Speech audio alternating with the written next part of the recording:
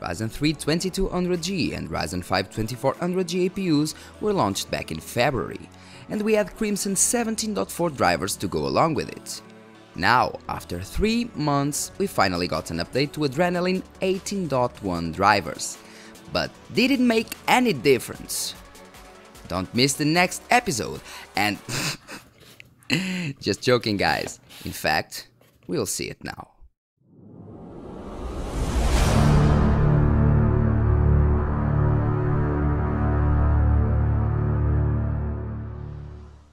Hello guys, Asian Gameplays, I'm Fabio Pisco, and today we have a new video about AMD driver release. So we're gonna test the latest AMD drivers, so the Adrenaline 18.1, 18.1 is the display driver number, against the 17.4 drivers that we had before. Let's see how that goes. So this little boy will be tested on 4 games. The first one is Far Cry 5, the second one is Far Cry Primal, the third one is PUBG PlayerUnknown's Battlegrounds that everyone loves, or not, or you can go and play Fortnite as you want. And the fourth one is Rainbow Six Siege.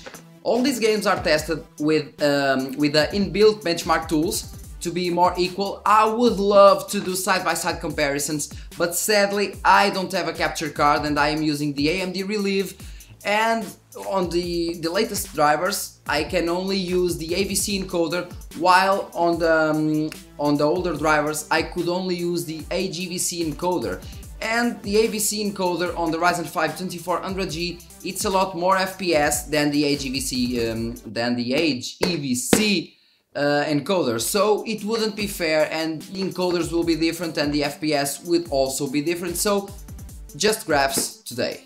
That's mostly it, guys. Don't forget to hit like, subscribe and share the video, because that helps me a lot, that helps the channel growing, mostly the share, so share if you can, and hit like and subscribe, and thanks a lot in advance. And don't forget to see me in the resume.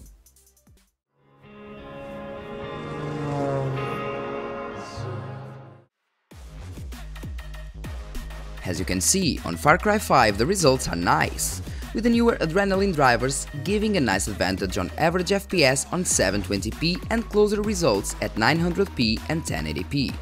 The minimum FPS are pretty higher at 1080p on the new Adrenaline drivers and a bit higher at 900p.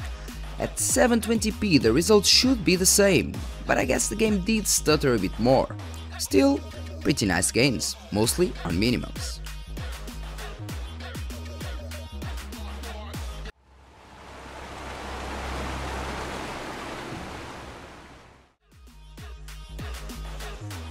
While Far Cry 5 had boosted FPS numbers across all resolutions, Far Cry Primal seems to be clearly stagnated and not affected by the driver updates at all.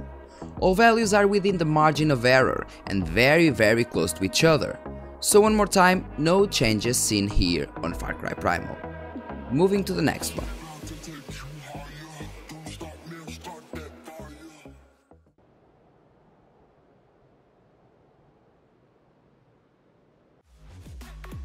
So now on PUBG, I use the replay feature to properly compare both case scenarios. As you can see, the average FPS are almost untouched. Still, the minimum FPS, which are very important for the smoothness of the gameplay, had seen a great boost across all resolutions. The biggest boost seen is at 1080p, where the 1% lows jumped from 15.8 FPS to 26.9 FPS. And believe me, you can notice that while playing. Easily, you can notice that.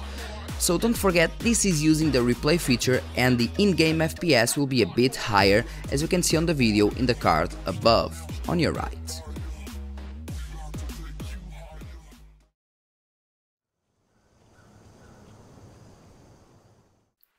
Rainbow Six Siege is indeed a strange case. Of the 4 games tested, this is the only game where FPS numbers went down compared to the older drivers. We can see a constant 3 to 5 average FPS reduction, and for example at 1080p the 1% lows decreased from 61 to 54 FPS, and that is also noticeable. If it happens in a gameplay occasion, let's say, you will notice the drop on FPS. So guys, what could we see from this test? Simple. On the average FPS on these 4 games, the FPS didn't change much on average, but the 1% lows, the minimum FPS, changed a lot in most cases, and that helps a lot on the smoothness of the gameplay. Mostly on PUBG and on Far Cry 5, the difference was really noticeable while playing. We also saw that in older games, for example like Far Cry Primal, the FPS wouldn't change. There were no differences between the FPS on the older drivers and the newer drivers, so the newer drivers are mostly for newer games.